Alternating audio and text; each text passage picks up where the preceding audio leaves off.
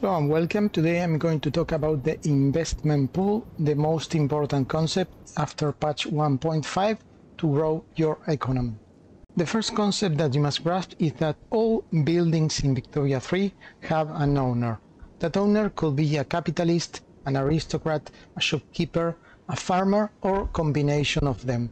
As you can see, they all contribute in different amounts to the investment pool. You can see who is the owner of each factory by mousing over the last method. In this example, the owner of the factory of clothes is the shopkeepers. But if you change the main production method as you get new technologies, you can see that you are changing automatically the owner of the company. Now they are capitalists, and it's a much better option since they save 20% to the saving pool. So all the owners are putting money on the investment pool, and you can see that if you mouse over balance, then you mouse over investment pool, then you mouse over reinvestment pool, you will see how much they are contributing: logging camps, gold mines, iron mines, and so on, furniture, and everyone is putting money on the investment pool. So if you press F3, you are going to see this caption that says they are saving money for another building, and you see all the buildings that they have in queue here. You click this button and you see that they are already building this steel mill and the wheat farm in Tucumán and Buenos Aires. And if you see here, these are my standard buildings that the government is building, but those are private constructions, so you cannot cancel, and you can cancel your own constructions, but you can do nothing about the private constructions since you're not the one who pays for them. Therefore, these buildings are kind of free and is the way to go to grow in this game. And how you can increase your pool? Well, you have loss. If you press F1, F1 again, as you can see, I have laissez-faire. That is the best law because, let me mouse over. They give me another company that is great, but they increase the investment pool. 25 investment pool efficiency and 25% efficiency in the shopkeeper. So the idea here is to swap all your company to capitalists and try to engage in laissez-faire. Also, there are some technologies. For example, the stock exchange that is in the social 3. Let me find it. Stock. This, for example, increases your saving pools. 15% farmers and 15% shopkeepers. So very good. And this one is also great.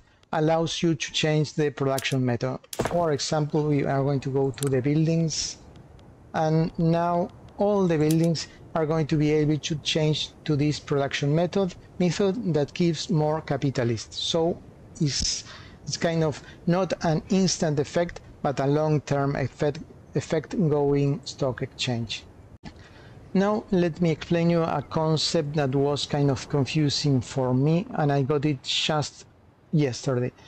In this example, I have 84 construction points, but according to your law, in this case laissez-faire, I'm going to be able to use 75% of these points into the private sector and 25% into the public sector. This is a public and this is a private.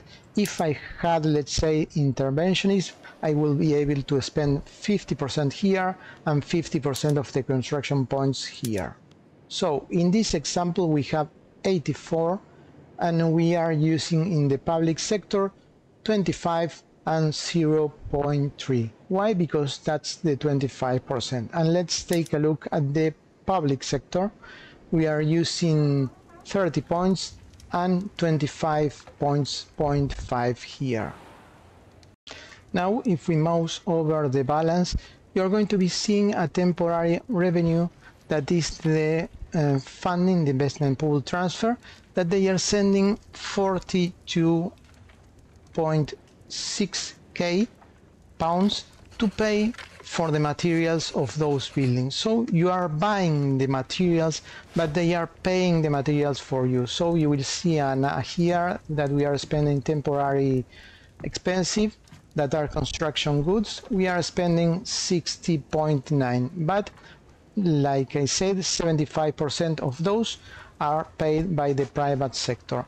But what happens if the private sector runs out of money and they stop building? Take a look at the situation here. I already built, well, the private sector built, and they are saving for another. So, despite I have 85 points, I'm only using on the private sector 30 points. So all the rest of the points went to the public sector. So I'm not building anymore 20 something, I'm building almost 60, because I'm not using those points in the private sector, I'm using them here, and that will have a huge impact on your if you remember, I was saving 26 and now I'm saving 9.k. So be careful with that. That is the reason when you sometimes are in equilibrium and suddenly you are minus 10, minus 20 and you kind of bankrupt. So this means that your balance will be positive or negative from time to time, but you must see if it is growing or going down in the average.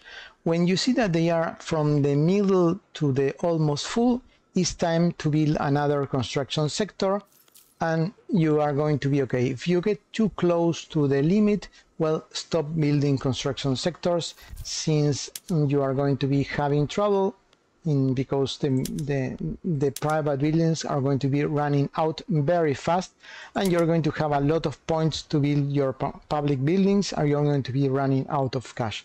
You can compensate that by just forcing the system to build only one queue, and that way you're limiting yourself to the money used. That is kind of a tip.